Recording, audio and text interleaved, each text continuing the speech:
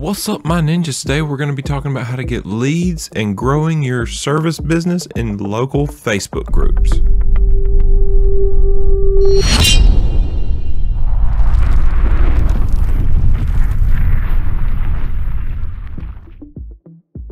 Alright, so you're going to go find local Facebook groups, local buy, sell, and trade, just anywhere that is locally in your area or your service areas that you're providing. Go find those groups and join them.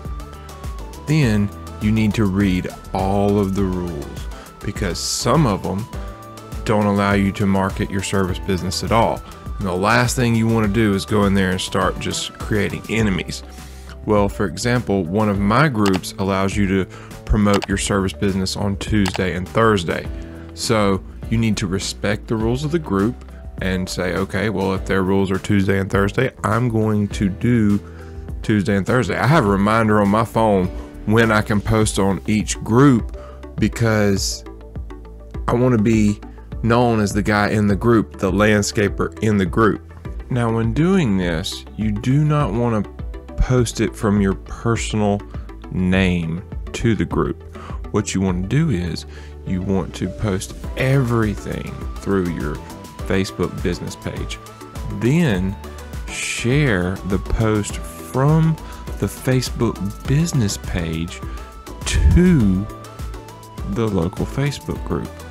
That way, if they're interested, or if they want to know more information, instead of asking you a million questions, they can just, oh, that's such and such lawn care posted that he shared.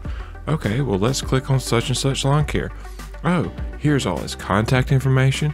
Here's all his reviews. Here's all everything. Content he's made, everything you need is on your business page. So don't share any of your content or any of your before and after pictures or whatever you're going to put in the group. Only share your Facebook page. Don't do it from your personal account. Now, when posting your content, whether it be video, written, or picture, or I prefer all of the above, what you don't want to do is be salesy. You don't want to always be, oh, 50% off this, spend money with me, spend, just money, spend money with me, sales. That's not how you build a relationship on the internet. Picture it like a date. If you were to go on a first date with a girl, would the first thing you say to her is money? Or would you figure out what she's interested in? Would you try to provide value to her? So think about establishing a relationship like that. So don't come off salesy. Come off as providing value, giving information, educating and entertaining. And at the very end of it, when you want to say, and just call 60, don't do it. Only educate and only entertain. And then after you provide the quality content, the salesy just makes it not as good. So we're going to provide quality content in the Facebook group. We're also going to find a couple businesses to recommend that we know do good work. Now, this is going to be a couple good reasons why you should do this. First off, if you get almost like a team in the group, say I got a mechanic and a car washer and something else. But anyway, what'll happen is somebody will come in the group, and because I'm always recommending them, say I didn't see in the post that someone was looking for a landscaper. Well, because I'm always recommending them, they may see it and then start recommending me. So it's almost like a recommending friendship thing. So you get a couple businesses and you start promoting them. And don't ask for anything in return. Just start saying, you know what? This guy fixes cars. This girl washes cars. And every time you see that, and then naturally they're going to see you doing it, then they're going to start doing it to you. Now, I wouldn't promote anybody that, doesn't do good work or anything like that, but, kind of the helping other guys promoting really helps us out, and it's almost like you got like a small marketing team in the group. Also, don't repeat the same post, because then it'll come repetitive and salesy even if it's not.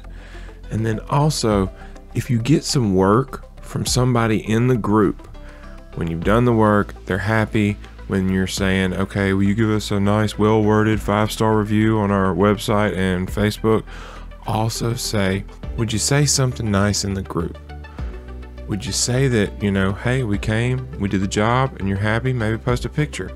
Because not only is that gonna market for you, it's just more times you're on the feed, not by you. Anybody's gonna sell their own business. Everybody's gonna talk up their own business. But when you got your customers recommending you in these Facebook groups, or a customer recommending you in these Facebook groups, it comes off more trusting, because they're not you. Of course you're going to sell your business. They're not. So the fact they're saying it just makes you more genuine. But don't sleep on these Facebook groups. Let me tell you, they can create so much revenue for basically no money, whatever time you got to put into your content. But what you're shooting for, what you want, is you want raving fans. You want to put in work. You want to create good content. You want to not be salesy. You want to follow all the rules, because you want to create raving fans in the group. And if you can do that, you won't even have to market for yourself, because people naturally want to help other people. People naturally want to give someone the answers to something. So if you've created value, got some raving fans in the group, people will naturally just start recommending you. And then when you get on a news feed where they say, hey, I'm looking for a landscaper, and they say Mr. Smith, Tom, Dick, and Harry, and then you see Lawn Ninja, Lawn Ninja, Lawn Ninja, Lawn Ninja, Lawn Ninja, Lawn Ninja. Who do you think they're gonna pick? Y'all don't sleep on them Facebook groups, and go out there and kill it.